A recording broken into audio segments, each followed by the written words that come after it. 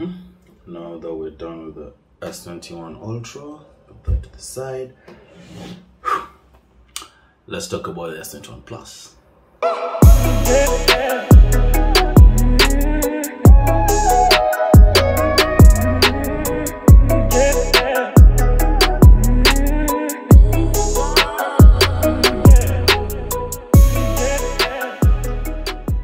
If this looks familiar, it's because I've just dropped the Galaxy S21 Ultra's review after 2 months. Link to it right under that link button. And now, let's talk about the S21 Plus. Straight off the bat, I'm gonna say this. This is one confusing phone, okay? Where it lies in the smartphone spectrum is quite confusing. It's a tad bit above the S21, the standard S21, and it's a tad bit lower than the Galaxy S21 Ultra. It gets confusing. It is the exact same phone from last year, the S20 Plus. Editor hairs over here, okay? Quick correction. They're not the same, literally the same phone, okay? Pull up spec sheet on spec sheet, and bulk of the specs, 90% of them actually correlate. Okay, differences are going to turn up in processors because the S21 Plus uses last year's processor, the Exynos 990, while the S21 Plus uses the Exynos 2100. And a bit of changes in the camera. Actually, the only change in the camera section is going to be the S21 Plus had the time of flight sensor, while this doesn't. Keep that in mind. Back to the show. Now, if you watched me reviewing the Galaxy S21 Ultra, which I just dropped alongside this video, you should anticipate that reviewing this should be quite easy. And frankly speaking, it is. You've got the same design cues. We've got the camera module that's sticking out. That's really the main identifier of all Samsung S21 lineup devices this year. Gorilla Glass 7 front and back, and you've got a flat screen up front, dynamic AMOLED display capable of 120Hz refresh rate. It will vary refresh rate from 48Hz all the way to 120Hz. Now, for the longest time ever, far as I can remember, every Samsung flagship phone was 1440p resolution stock, okay, straight out the box. Here it's 1080p. Make sure to subscribe and hit the bell icon so you're notified whenever I make an upload. Cheers. Before anything else, I should mention that all 3 phones in this test were up to date.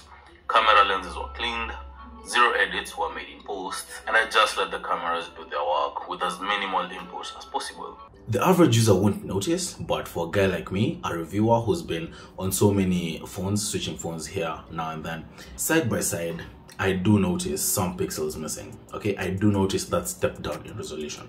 Again, it's nothing too wrong, nothing too shabby, it doesn't disrupt any way that the phone works. And in any case, this here still sports one of the best panels out there. Again, broken record, Samsung makes the best displays out there.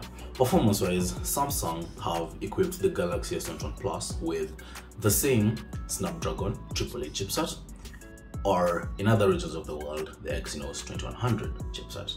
Performance wise, they hold up pretty well, and as I mentioned in the S21 Ultra review, Samsung have really worked on the Exynos lineup of chipsets to a point where there's quite a tiny gap between Snapdragon and Exynos.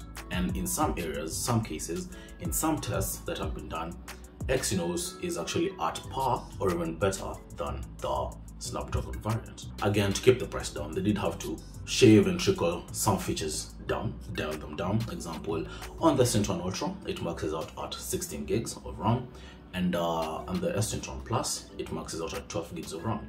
Here, I've got the 8 GB model, and I did not feel like I needed more RAM to carry out a task or play games better or multitask better. I didn't.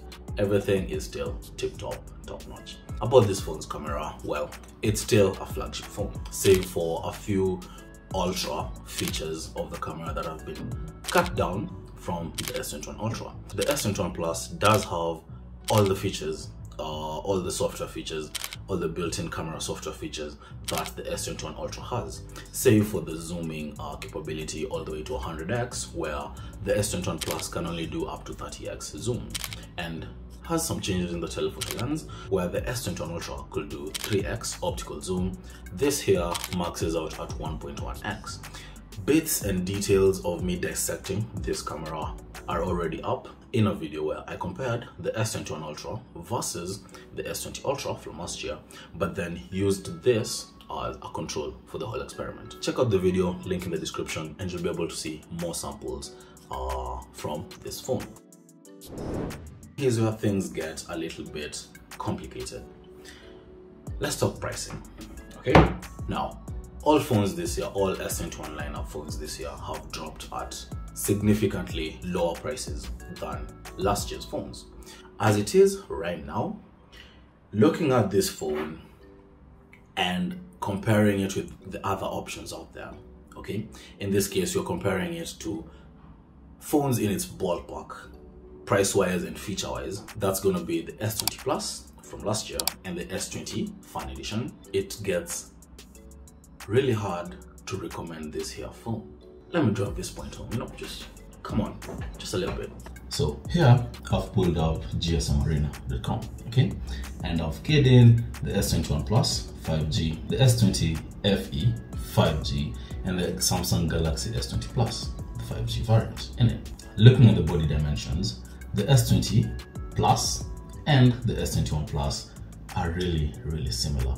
I think the only difference is coming in weight, where the S21 Plus is 200 grams and the S20 Plus is lighter, 186 grams. Go lower, same screen size, okay? Same dynamic AMOLED panel, save for the S21 Plus being a tad bit brighter. Lower down the page, we see the S21 Plus running on the new Exynos 2100 chipset compared to last year's, which is an Exynos 990. Last year's phone had a microSD slot, no microSD slot in this one, RIP. Lower is the camera, and line for line, number for number, letter for letter, it's the same camera. And thing is, they took the same wide camera, threw it in the Galaxy S20 FE.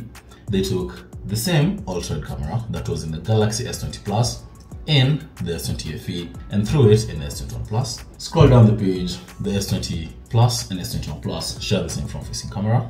Now, here's where things get interesting, okay? Right now, you can pick up the S21 Plus for $800. At the same time, you can pick up the Galaxy S20 Plus from last year for $600. But wait, there's more. You can pick up the Galaxy S20 Fan Edition from last year in the ballpark between 530 and 550 USD. It's really hard for me as a tech reviewer to recommend a product to you that's priced here with the same specs of a phone from last year. Still a flagship phone, still a pretty good phone that you can pick up for this much money. You get me? It's so confusing why this middle child exists this year.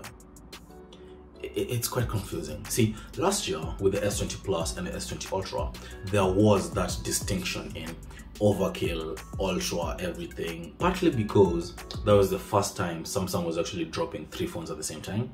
That's the first time Samsung was actually, proving to us, giving us this idea, this premise that, we can make something that's completely overkill, something that's totally out of this world, like next level stuff, okay? But then again, we've got this here, the S20 Plus, that can do everything the flagship can do everything you need it to do, how you need it to do, efficiently, powerfully. It's still a flagship, but at a lower price, just minus all the ultra bits and bobs. You get it? This here, that line between ultra and plus is so thin, it's blurred, it's not even there, and that's partly because of really good software. Then again, there's that equal treatment across the board where all S21 lineup phones don't come with a charge in the box, don't have microSD card support, and where everything is so refined, example the screen, that it doesn't really matter anymore. Okay, I've been completely fine rocking 1080p 120Hz on here without the option to bump it all the way up to 1440 120. I do have that option in the S21 Ultra. That's what makes the S21 Ultra, but I don't feel lacking or like I'm missing too much. Looking at this and last year's S20 Plus, basically minus the varying refresh rate and that extra 300 mAh battery that they've added into the S21 Plus, it's hard to recommend or justify the existence of this here phone. And I don't know if you've noticed it, most tech reviewers are concentrating or balancing their thoughts and opinions on the S21, the standard S21, and the S21 Ultra. That's because between those two there is a really huge gap in between, but put the S21 Plus and the S21 Ultra and it's just potato. You can't look at this as being that option that holds you back from spending all your money on the S21 Ultra. You'll be like, this does what the S21 Ultra does, and I don't care about every Ultra aspect of the S21 Ultra. But then again, this here will make you ask so many questions that'll make you think, you know what, I'm better off just going full clip, pulling the trigger, going for the S21 Ultra. If you've got $800 to spend right now, pretty sure you can trade in your old phone, add $800 on it, and pick up the S21 Ultra.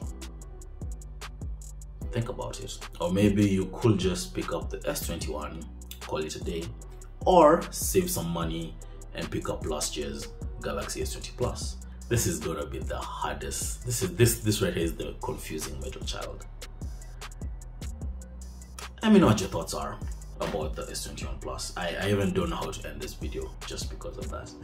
Anyway, that's it. My name is Hezion. This is Lord Hezion. Thank you so much for watching. Subscribe and share if you haven't, and catch you in the next one.